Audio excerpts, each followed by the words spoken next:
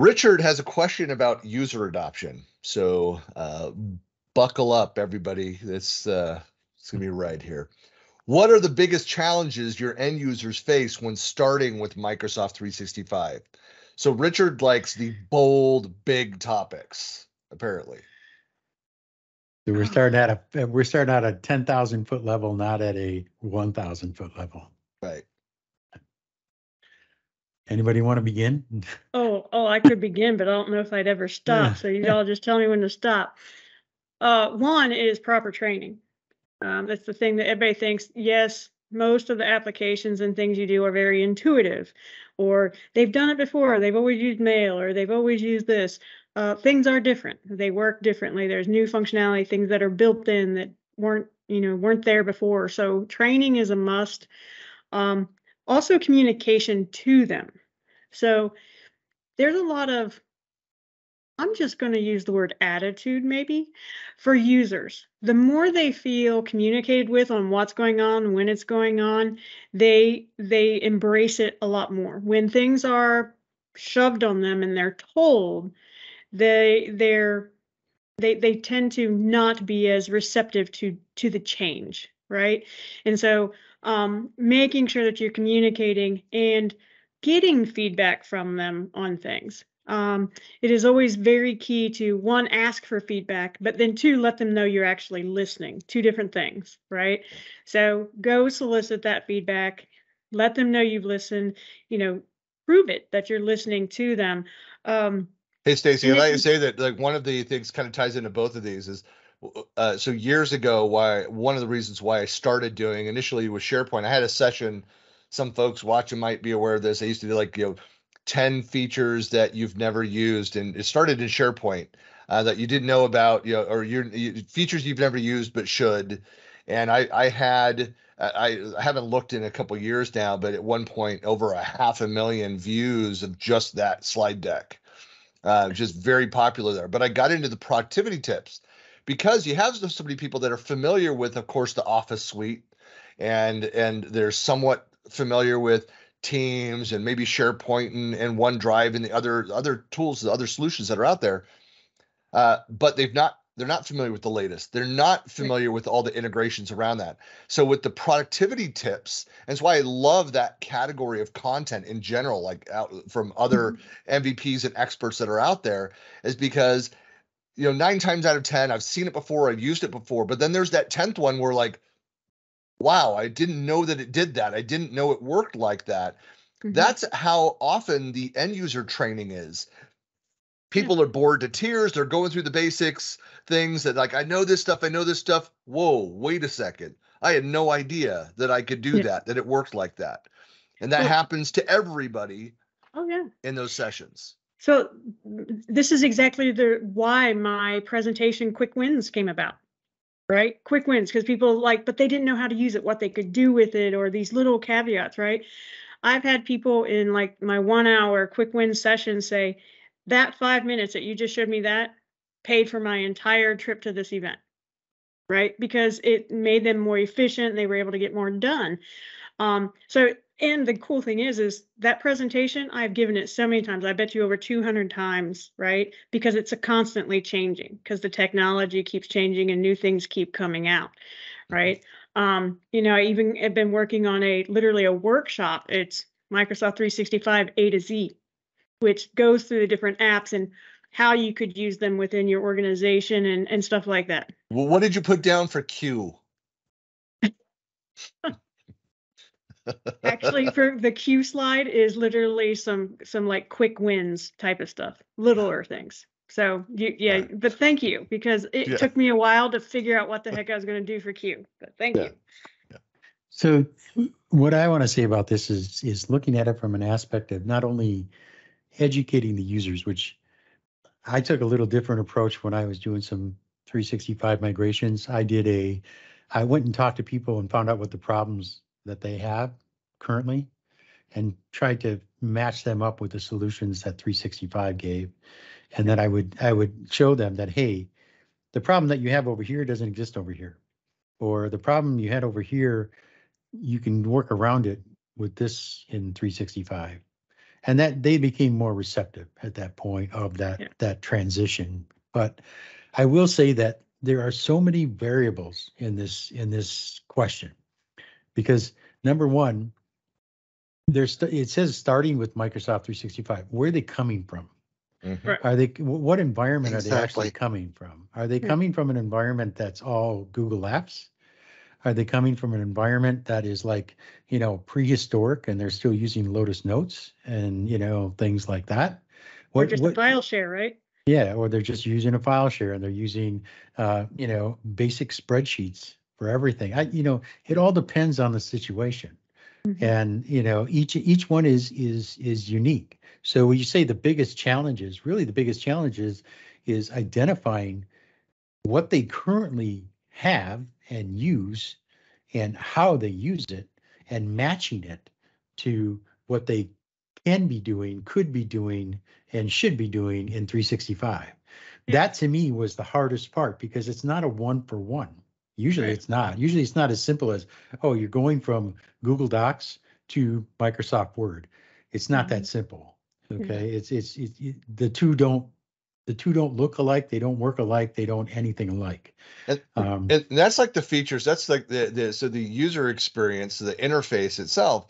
Then there's and Mike, you before we started recording, you mentioned this too, is the migration of the data. Yeah. Being able to, your adoption could be tied to whether you can find your content. So it's not just moving from that other location, those other environments, all of your data over there, but it's also then how you reorganize that content within the new system. Right. So Is if it going it is from Google? different, Is it going yeah. from Google Drive into OneDrive?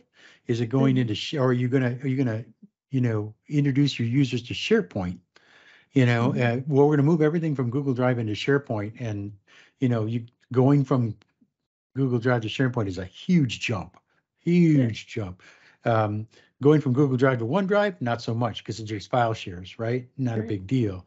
But the thing about it is that there are nuances between all of them. Now, I'm just using, the Google Apps as an example, but realistically, I had a company that not only a year ago was still using Lotus Notes. That's why I brought that up. Yeah. They're Yep. still using Lotus applications because they're strictly an IBM shop. That's, everything was IBM.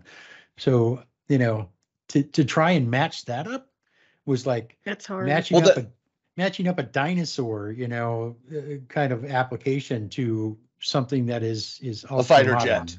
Yeah, Yeah. it's crazy. Well, so I was actually going to bring up that exact same example. So I've worked with dozens of companies that were Lotus Notes companies and moving over to the Microsoft stack.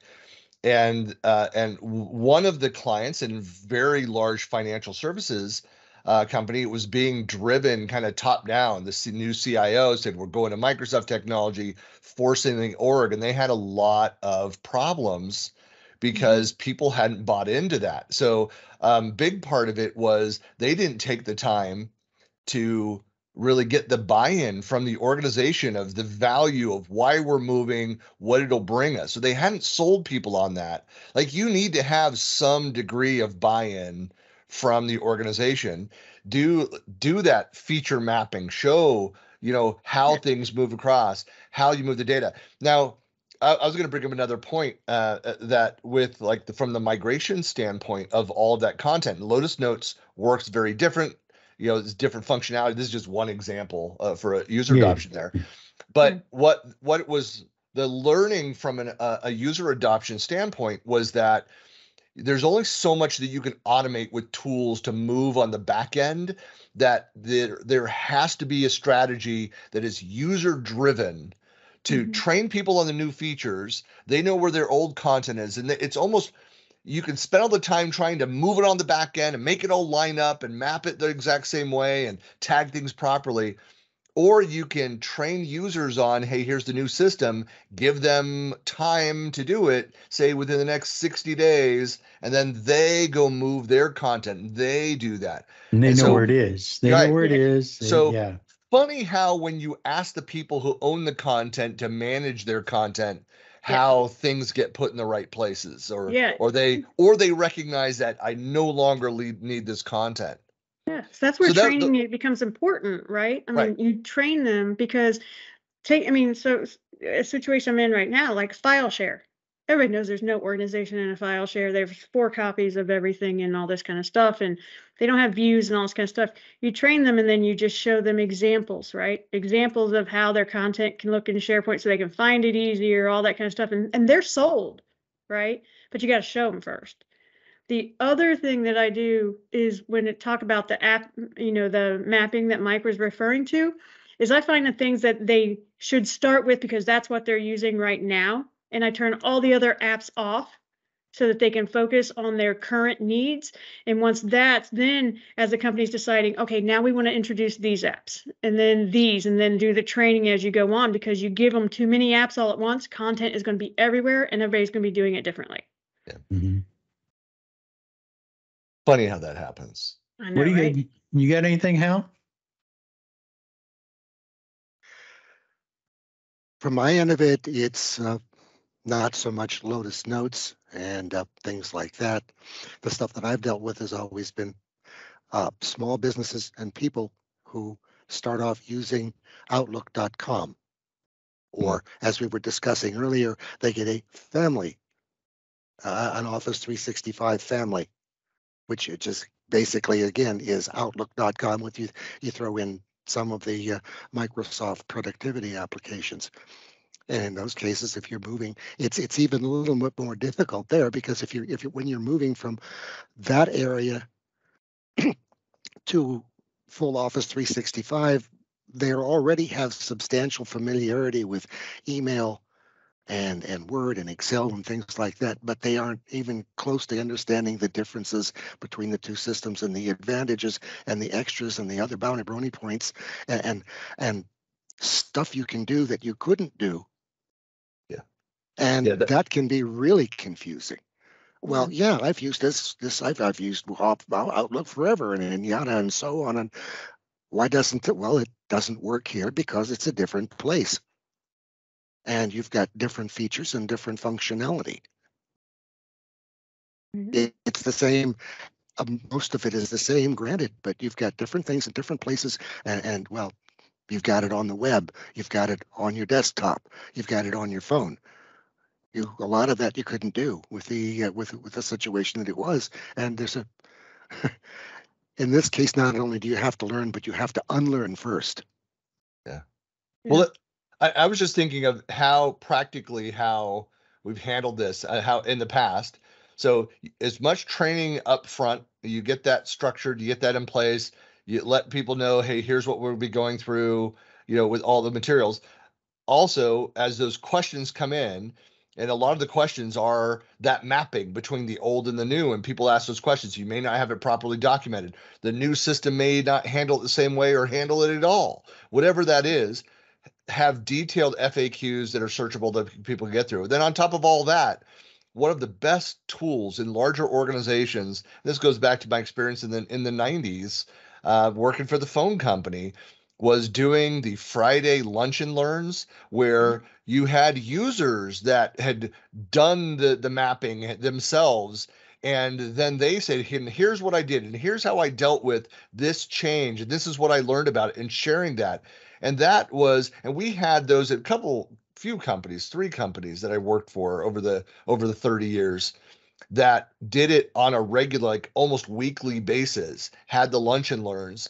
And so people would go in and they state, like, here's the business problem I'm trying to solve. And we had some people that I'm just like, nobody's going to show up to that. Everybody knows how to do that. The room is packed. Like, everybody has those same questions. So you can't, managing all this, assume that you know what questions people are going to bring. Document FAQs, have the lunch and learns around that, and then modify your ongoing training. So you can learn from the people that have been trained what else you need to add to the people that have not yet been trained.